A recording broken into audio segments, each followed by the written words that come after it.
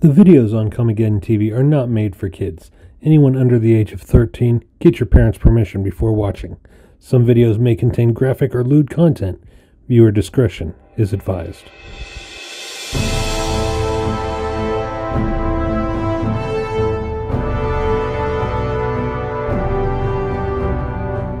Hey guys, welcome back to Comicgeddon TV, the only place on YouTube where all geek culture collides. I'm Shannon. I'm Tammy.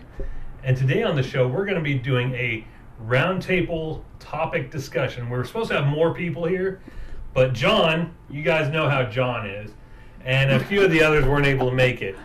So that's why there's this computer in the background. We were supposed to video call John, and well, you know, last minute issues. So today, one of the topics for discussion today, this is going to be a multi-part series. We're going to spend at least 15 minutes on each topic.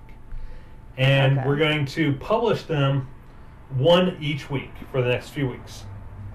So the first topic, I'll let you choose which topic we're going to do. Deadpool versus Lobo. Deadpool versus Lobo. Okay. So first, tell me about Deadpool's power set. Healing factor, and he just totally rocks. What more do you need? He's the merc with the mouth. Okay, and he loves chimichangas. Loves them, yeah. All right. Can't get those? Grab some tacos. Yeah. And do you know Lobo's power set? Healing factor. Healing factor. I'm really marvel over DC. He's Major healing factor. He's also got superhuman strength, genius level intellect, at least when it comes to chaos or things with destructive purposes. And that would be John. Let me check this real quick. Oh no, it's not John, it's Jared. I'll tell him bring his ass up on some video chat. He can't at the moment. Doing in-law stuff. Well, okay, let's see here.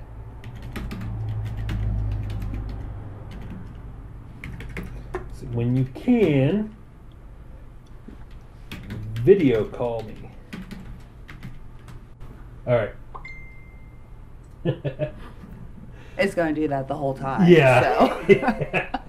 All right. So, two things that Lobo and Deadpool are pretty equal at are their healing factors.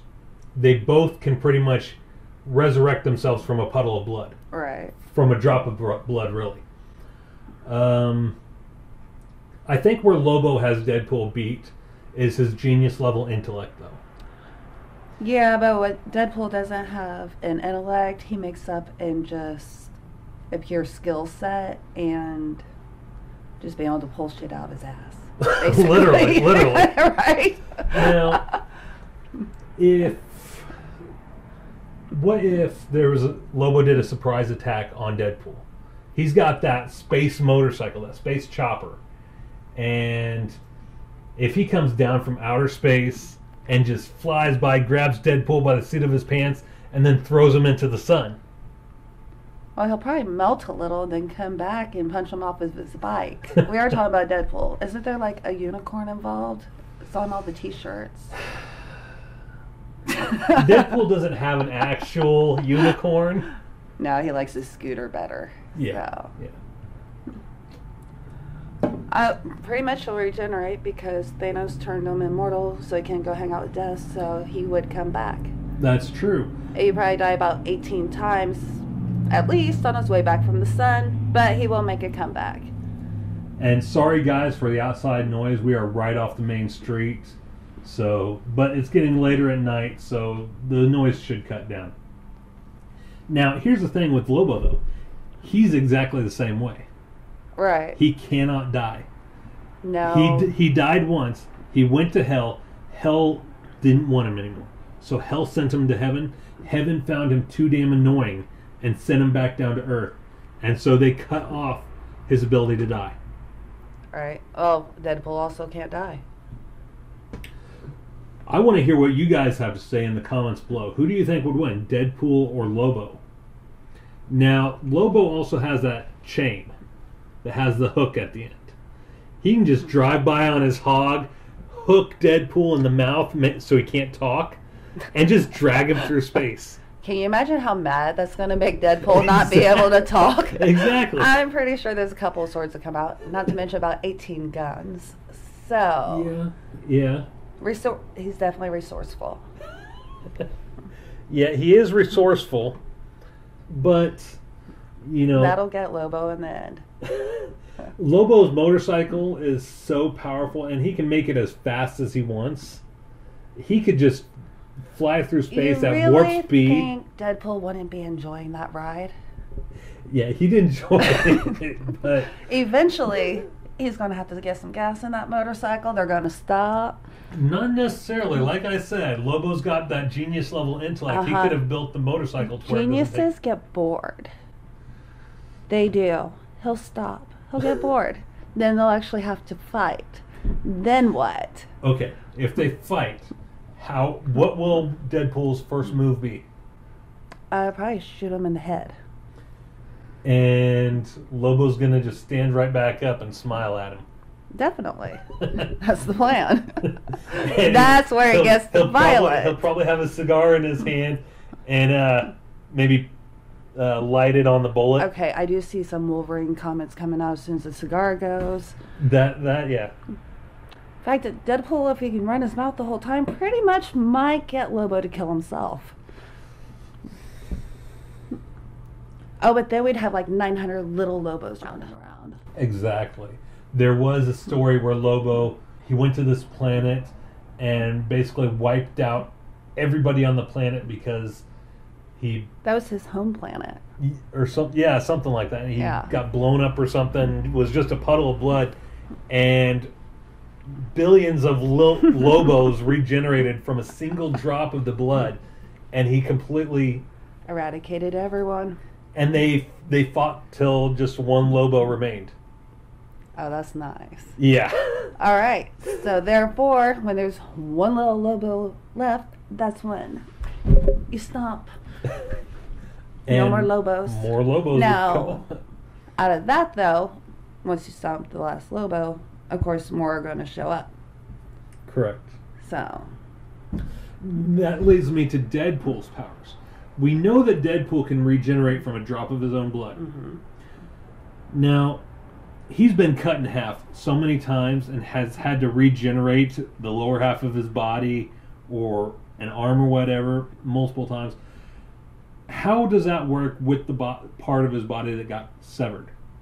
Yeah, I just wonder if there's extra little Deadpools running around. Tiny little... Could you imagine an army of Deadpools and an army of Lobos running at each other? Yes. It would be epic. Make that a movie. Please. We need some DC Marvel crossovers. Yeah, we do. Or we really Disney, do. just buy them all. Get this shit rolling. Yeah. So. Yeah, we do. So, now, that leads me to when the Amalgam comics came out. Why didn't they just merge Lobo and Deadpool? Too much power. Then again, you got One Rock and Mystic. They can totally take them out of existence. So you really do need both of them. You gotta have at least one or the other. Right. I'm gonna say it's gonna end in a draw. Never. No? No, they would never stop. They're both cursed with immortality because of Thanos and death, and then heaven and hell. It would be the immovable object versus the unstoppable force versus the immovable object. Although I could totally see them chilling with some chimichangas and scars also. Now, what if they just joined forces? Ooh, Earth would be in big trouble. Yeah. Especially since Lobo has that red power ring now. Oh, God, they gave him a power ring? Yeah. Because he needed that? Yeah. He needed a little boost?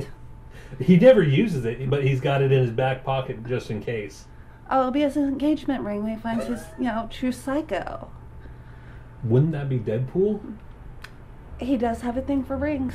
And where he keeps them as an issue. And Deadpool is pansexual. I don't think he was very comfortable with that. So, do you think Lobo's pansexual now, too? Actually, with Deadpool, because they have the alternate reality ones, they do have the chick Deadpool. That's true. Who do you think Harley Quinn would go with? Would she go with Lobo or would she go with Deadpool? I think Deadpool. Why? Attitude. Lobo's got attitude. Yeah, but he's more gruff about it, whereas Deadpool is more mouthy. She would have more fun with Deadpool. I don't know. But he might actually rein her in a bit. He might not be psycho enough. I think it would be one of those have your cake and eat it too type things. Mm-hmm. She would marry Deadpool and have Lobo on the side. Well, it is Harley Quinn, so. Yeah. Actually, she was pretty loyal to Joker, so she would have to choose. Not really. She had that thing with Poison Ivy. Well, that was a chick. That's like a, for everyone's amusement, so. Not to mention she had Deadshot on the side, too.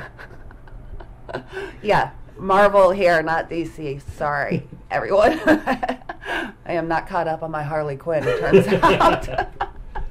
All right. So, there has to be a winner and a loser between Lobo and Deadpool. It's a hard choice. It is. Really It's a very hard choice. So whichever one you choose, I'm choosing the other. Even if I chose Deadpool? Yep. Oh, wow. No, when I was looking into it, I was like, this is a rough one, and I'm a total Deadpool fan. Right. So that one is just really hard to decide on. Yeah.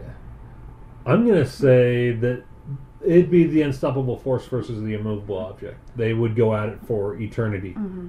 Even after all of existence is wiped out, they will continue until... Now, which one could go longer without, like, sunlight or anything like that? Because if they go... I mean, the sun's going to go out before the planet does. Well, we already know that Lobo spends his time in space, so he doesn't need to be around the sun. Right, so he's used to the cold. Right. So he would probably just freeze Deadpool and keep him as a statue. That would be fun. I mean, you see him just throwing things at him all the time. That and just sitting there on his motorcycle with his feet up, eating a chimichanga right in front of him. Could you imagine that? I think the steam coming out of Deadpool's ears might just thaw him out. It could happen. So Possibly. Possibly. All right, let me get... Never ending. Let us know what you guys think. Lobo versus Deadpool, who wins? So that's it for this episode. Next time, we're going to talk about... Can Wolverine get circumcised? Tune in then, guys. If you enjoyed that video, make sure you hit the subscribe button right there so you stay up to date on all things geek culture. Also, go ahead and check out one of these two playlists on the side for more videos just like the one you just watched. I'm Shannon for Comicgeddon TV, the only place on YouTube where all geek culture collides. Take care, geeks.